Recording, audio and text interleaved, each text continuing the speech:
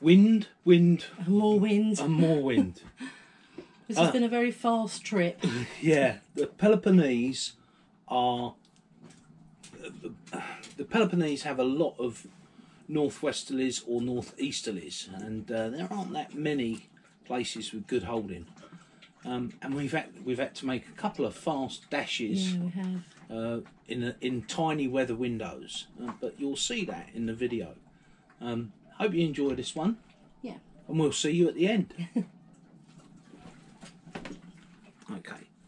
In this video, we show you how we clean really dirty fenders. And of course, we show you how they got dirty in the first place. We move even further south along the Peloponnese, the Greek mainland, and discover a little anchorage which is seldom used when the canal's open. And we sit out winds in Elafonisos, a fantastic anchorage where you can anchor either side of the peninsula and get really good protection.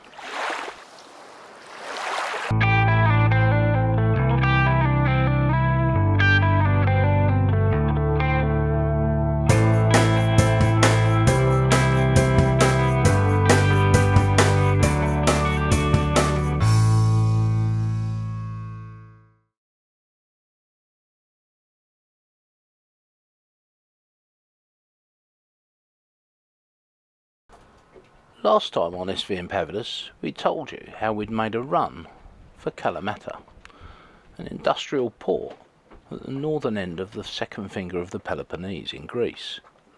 And the port is very industrial.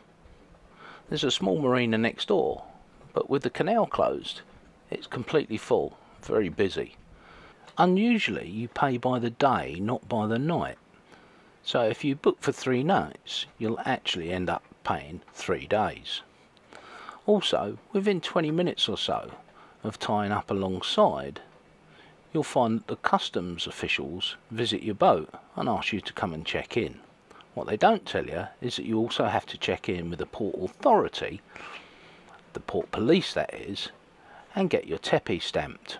Now that's not a problem because they're only a couple of 100 yards or a couple of 100 metres from where we parked the boat. But you must be aware you've got to do it. The local airport was quite busy with the firefighting planes and helicopters coming in every 40 minutes or so. Let's give you an aerial view of the port.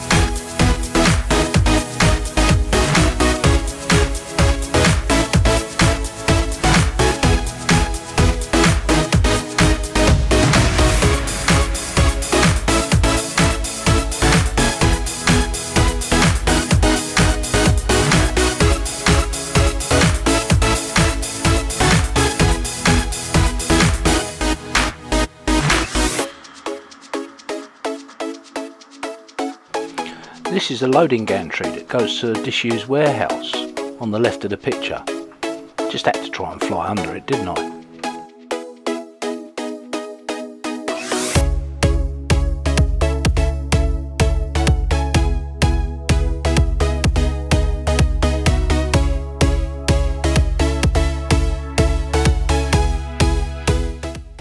These boats that you see here are boats that were damaged during the Medicane last year. They've sat out on the hard ever since.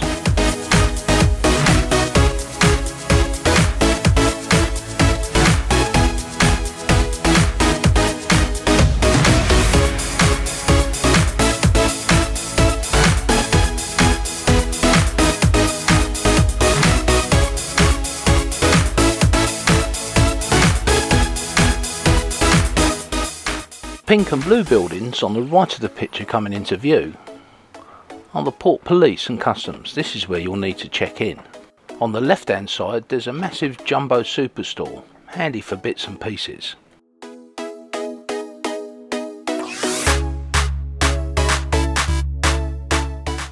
The main town is to the north in this direction, and there's a huge shopping centre about a kilometre away. And yes, it includes a Lidl's.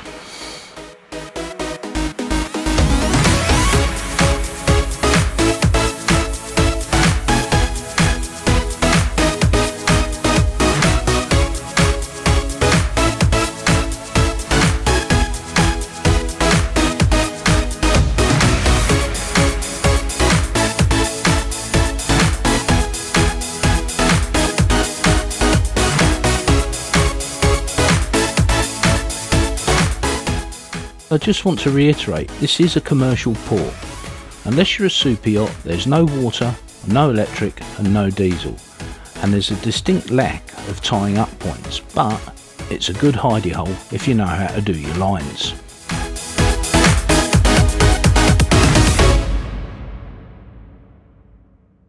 So Viking Venus has just arrived.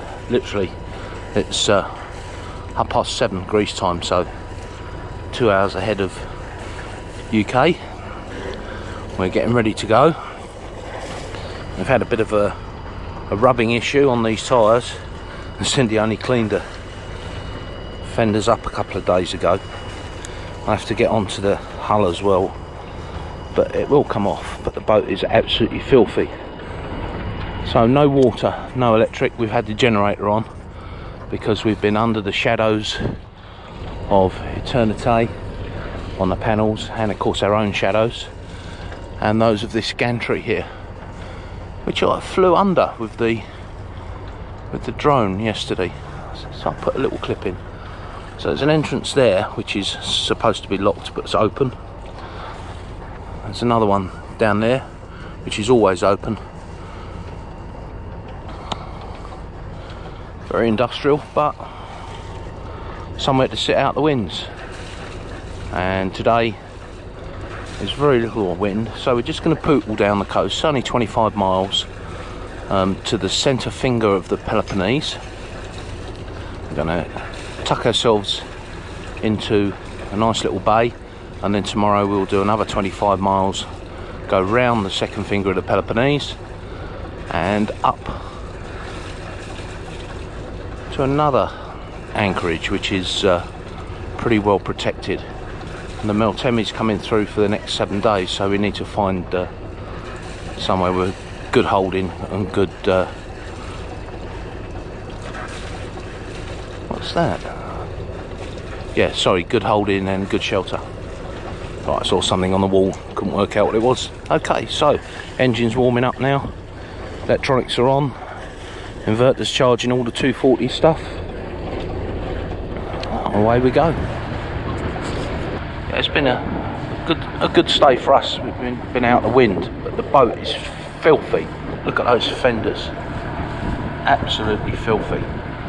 And we haven't got enough fresh water to wash it down, so we've got some of the Starbright boat wash, which you can use with salt water. So we'll wash that down, and it's environmentally friendly. We'll wash it down when we get to an anchorage, take the muck off the boat. It's mainly kind of cement dust and rubber stains and what have you, and then we'll clean up the fenders as well. So yeah, there we are, another day, another bay. Coming off slowly. We just spent 3 days against a commercial dock, leaning against some really black tyres. So Ant's got a wonderful job cleaning the fenders while we're on passage to our next anchorage. Shouldn't really use tin-foil plastic because it's mildly abrasive. It doesn't contain an awful lot of ammonia like it used to years ago, and that's because people were extracting the ammonia out of it for naughty purposes. But it does work on these fenders. They're 5-year-old fenders, so yeah, but we'll put a coat of wax over them afterwards, won't we? And we'll clean them all up, get a coat of wax on them, clean them up. Do it for another couple of months. You can actually polish them with a cutting wax. Polish them with the cutting wax on a buffing wheel and come up really well. But this is coming off slowly. Good job we didn't have those awful fender socks. Because not only would they be black, but they'd be full of salt water scratching the side of the boat when it dries off. I hate fender socks with a passion. Yeah, that's your personal opinion. Well, yeah. Lots of people do like it. Anyone parks next to me and they've got fender socks, please lift your fenders. I don't want my boat scratched. The salt water dries and then crystallises, and then you get salt water crystals. It's like sandpaper. Yeah. Anyway, get on with your job. Yeah. I'm going to go start mine now. There we go. 45 minutes later. All clean. This one hasn't come up as good as I wanted on the top here. But I've got some magic formula that will take those rings out. But the other two come up lovely. And we'll put some magic formula on this, clean this one down, and then we'll get some good quality polish and polish them so that the water tends to run off rather than just sit on there and stain, and then they can go back over the side.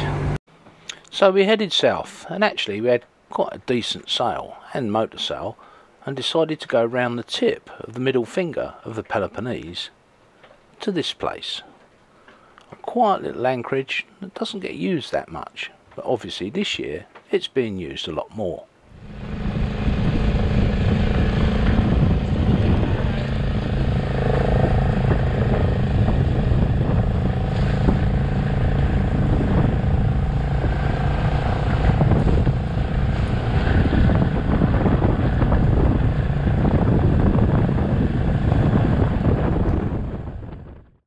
Now there's actually quite good holding in this anchorage, and there's another anchorage just a few miles away further down, but we decided on this one as there was more room to swing in the upcoming winds that were going to come from the west. Quite sheltered in here, not very deep. Out where this little fender buoy thing is, it's only about 3 metres, and then it drops off to 22 fairly quickly. Out where David is, it's actually about 6 or 7. We're the other side of the super yacht. It is kind of pretty. Very clear water. Pebbly beach. Building on the hill. Another building on the hill. Moon and Oon up there.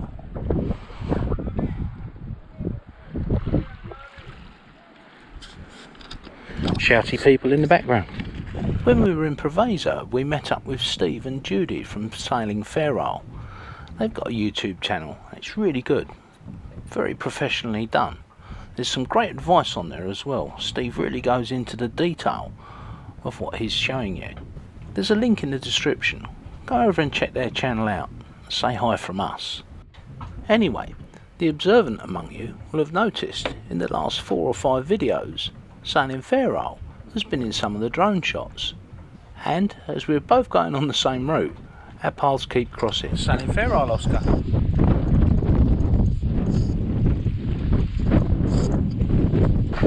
So we've just taken Oscar for a walk. We are swinging away at anchor. Big caves behind us here. Might take a look at them in the morning if we've got time. It's only about 15, 17 knots. Where we dropped our anchor we had about 10 metres of depth, about 8 under the keel, and then we dropped back, put 50 metres of chain out. We're now sitting in 25 metres of water. We've driven back on it really hard, so it should be okay. So yeah, very busy this year because of course the Corinth is closed, so everybody's coming around this way.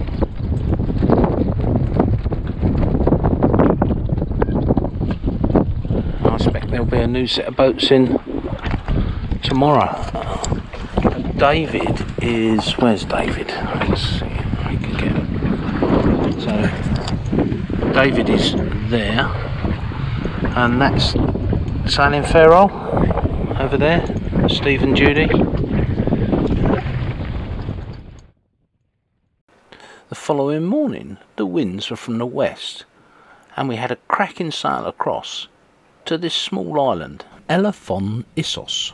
I'm sure that's how it's pronounced, but I'm probably wrong. At first we went to the eastern side because the wind was from the west, but now we've changed back to the western side as the wind's predominantly from the northeast. This is some footage of the eastern side. It's really pretty. While we were there, we met up with some more YouTubers that have been friends of ours for years. But more about that next time. 2, 1. Well, we're still on the move. Well, we're not on the move. Not at the moment. We've been here 4 days. We've got another 4 or 5 days to sit the wind out. Yeah. And it's not a bad place to be. It's not a bad place to be. The winds aren't particularly strong. Let's get that clear. They tend to top out at sort of 30, 35 knots.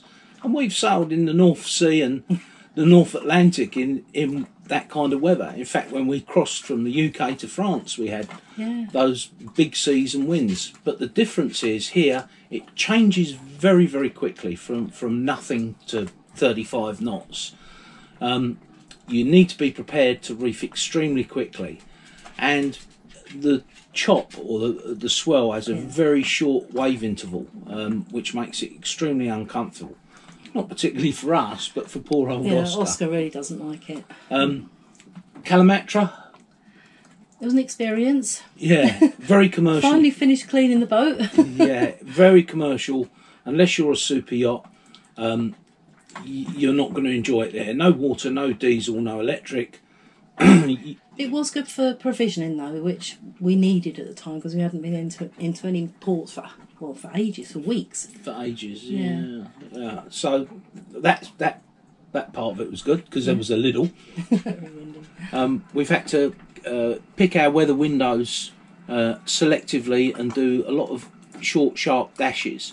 And there's not a lot of places in the Peloponnese where there's good holding.